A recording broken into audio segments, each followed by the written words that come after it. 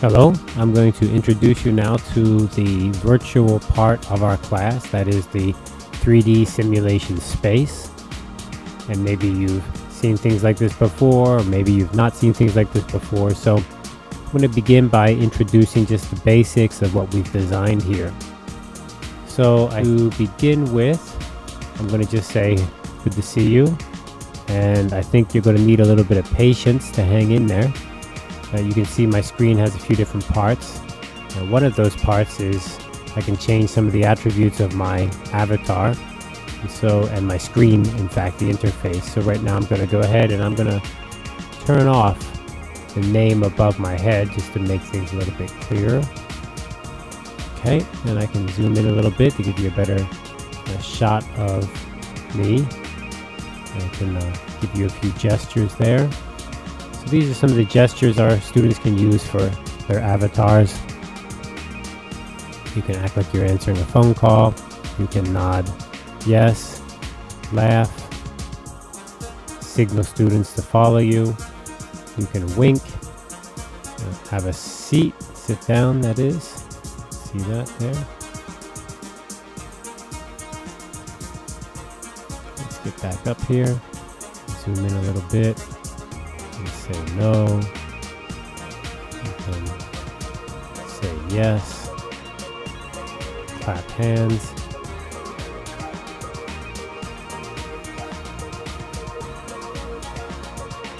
cheer, bow, offer to shake hands, raise the hand, which is very convenient because the hand stays up. It's not just a gesture that ends with a few seconds, as all the other gestures are, and wave. Okay, I think what I want to do is just kind of walk you through what we've done for the business negotiation class. And right now we're in a big empty space, as you can see here. If you look all around here above me, you can see there's a big empty space. Now, the reason for this space is we found it necessary to test students very carefully on their audio capability. That is to say, it's one thing to show students the manual, it's another thing to ask them to actually read it or be sure they read it. In other words, you can lead a horse to water, but you can't make them drink. So the biggest challenge we've had in this class over the last 5 or 6 years of kind of implementing this, pioneering it, and slowly learning how to use it in class, the biggest problem has been on the student side, getting students to execute what the requirements are. So I think that in another video we've gone over the in-class requirements, and here I just want to show you some of the things we've done inside the virtual space to ease or alleviate or to encourage the correct kind of behavior. So what we have here is a big empty space, nothing here at all. This is not originally what we had designed. We actually had students come into the bus terminal. However, what we want to do is we want to have a buffer, a place where students can enter. This would be the entry point where I'm standing right now. So you need an entry point. And then from this point to the rest of the virtual space is a little bit of a distance. In this way, I and my TAs, if I can have a TA or two, can stop students before they reach a terminal area and check their audio. This is the biggest problem by far, is students' audio. Their audio is simply not working right, or the most important problem is they have an open speaker so that the audio of somebody's talking goes out of their speaker and then right into their microphone, causing feedback or echo. Very difficult to prevent, and yet all students need to do is have a headphone and a microphone, a headset, and everything is fine. But it's very difficult from the teacher's perspective to force students to do this.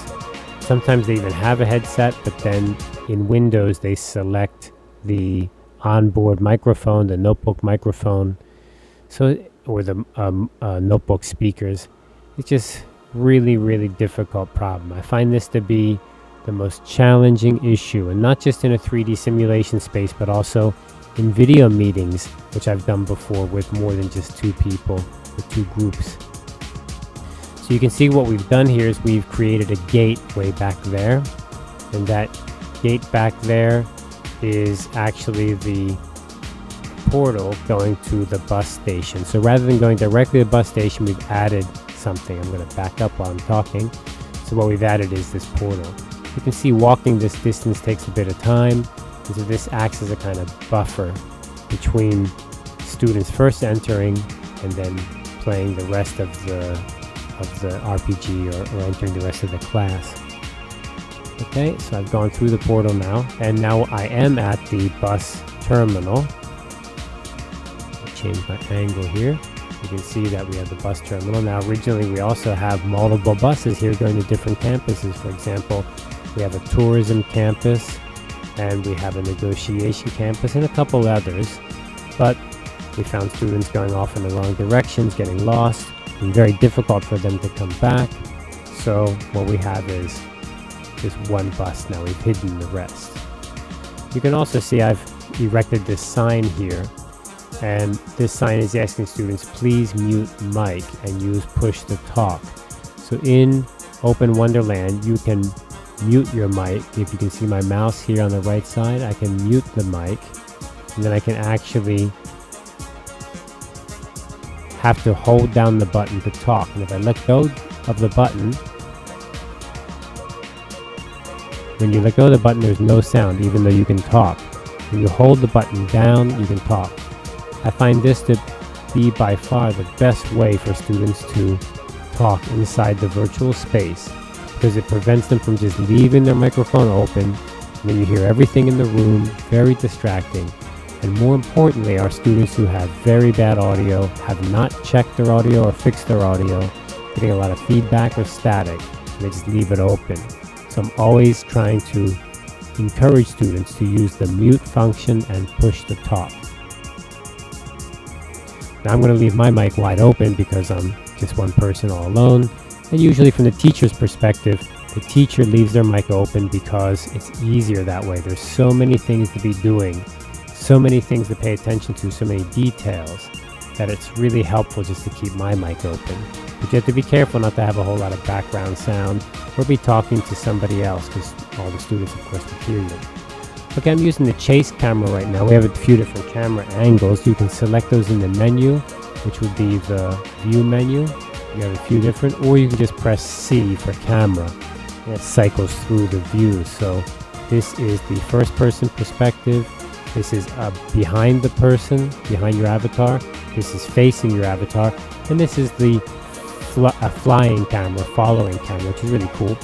And you can change the zoom angle by using your mouse wheel in and out. And you can also move your mouse like I'm doing here, clicking and moving my mouse to move things around. And if you join the class, you can see in some of our classes I teach students, I talk about this and how that works exactly. Okay, so I'm going to go ahead now then and go into the negotiation campus. So we have the bus here, which is really neat. A little buffer area here. We can meet with students here. Very simple design. Okay, I've entered the negotiation campus now. And what we have here are a number of buildings. I put a map here to try to make it a little bit easier for students to find their way. We have a dock area on the water, and that dock area leads to some islands. And those islands involve RPG, which we're going to play later. Right now you can see the basic campus design. Now we have a building under construction, so not much to see there. The rest of the buildings are done. I'm going to fly up so you can look around here. So I'm up in the air, and you can see we have this nice glass building which you can enter. We have a road going around. We have a auditorium inside this other building here with some glass, and hopefully someday we're going to build that out to detail. We also have a warehouse in case we want to do some business training for warehouse or factory kind of simulations. And this gray building here was originally a nice tall glass building, but we found that once your design gets really complicated, especially with glass or reflections, the server is very difficult to handle that load, even though we have a very powerful server. So I'm just going to go ahead and enter this main building, which we have under reconstruction, so it's all gray right now. If you push shift at the same time, your avatar will run. These are little recording boxes you can drop around for your students. I drop them for testing, actually. So nothing should be here right now that's important. You just push. Okay, what we have here is the main hallway. This is really neat. We can do a lot of different things here, lots of big spaces. This is easy for the server to render, so it's fairly speedy. It rarely slows down the response rate. Gets very little lag. Nice big room. You can see I can look up or down. You can see the roof over there, a fountain in the middle, and some windows going out to the side. So reception desk, etc. This is great to have students break up into groups, and they can meet around in different places inside this room if you don't want to get too separated. One of the key points in this is it's easy to think that it's no problem for students to find their way, but the virtual space, actually students are very easy to get lost. They just it's just hard to find where you're going or where you're at. In Open Wonderland, you can simply go over to the user list, click on a user, and then click on, there's an icon here that says go to, and you can go to where another user is. However, students don't always know how to do that, or they don't really know who to go to, because students could be all over the place. So having this hallway is nice because you can see everybody. Nice big area. It's easy for me to walk around and say, hey, come on over here, everybody follow me. Very easy to get organized. Now back at the back of this hallway here, we have chapters from the book. So each one of these doors leads to a part of the book, and then inside there are the different sections of the book. Even each room is one small section of the book. I find breaking it up into very small details makes it a little bit easier for students to digest and follow. Again, you would think that having a nice realistic space is cool, students would have no trouble. However, I found that that's not true. They're very easily overwhelmed, frustrated, and get lost. So I like to begin in a nice big area like this and slowly work my way down to the different specific sections. So let's just go ahead then and go to the first chapter here. Let me give you a look. This in our book is called Part 1. So this exactly matches the book for this business negotiation class. So just walk into the door here. And it doesn't matter which part you go into, you end up in an area that looks exactly like this. A couple of escalators coming down, which is really neat looking, and then a round room and labeled above all of the doors. And each one of these rooms is one section of the part or the chapter. So in this case we have, like, for example, room 1 is vocabulary and phrases, room 2 is the introduction, room 3 is the dialogue, room 4 is the word practice, etc. Let me just walk over here to follow up, which kind of gives you more detail of that topic of the chapter. And I would tell my students, follow me, come on in here. So they follow me. And what we have are these very large room areas and these monitors inside the room. And we can look up, and we can look down, we can look left, we can look right. By holding down the control button, you can actually use your mouse to tilt your avatar's head up and down. And usually what I have are a number of monitors, and students can use those to look. They usually more than one monitor, so there's a little bit of a repeat, so students can be spread out all over the room. You have to remember you can't get too far away though. As you move away, your avatar's volume or voice will become less, will become smaller. So you need to kind of make sure you stay in the area of the students. Although these rooms are pretty small, they usually should be able to hear you inside here. So this is where we'll come in and I'll do some teaching. The students will follow me and hopefully not get lost. I find this to be a great way to approach the class, in that we break it down into very specific parts. Now, of course, when we teach in a class, I think most teachers do that. However, in the virtual space, I represent the parts by specific rooms. So we end up getting down to a very specific room is one piece of one chapter or one part. And I've made it easy to move between the rooms. So for example, right now we're in room number 5, and then I want to go on to room number 6, which are the exercises. So just walk through this door. And then here we have the exercises from the books. Students can come right up here. They can even fly up and come into the display, which is really clear. The closer you get, I mean, it's really nice and clear, really nice. Sometimes I get all my students flying up here and getting really close to the monitor, which is pretty exciting stuff. When you're flying up in the air, your avatar cannot use gestures. You cannot wave or nod your head. It's just frozen like that. When you come back down to the ground, then you can go ahead and use gestures if you need to.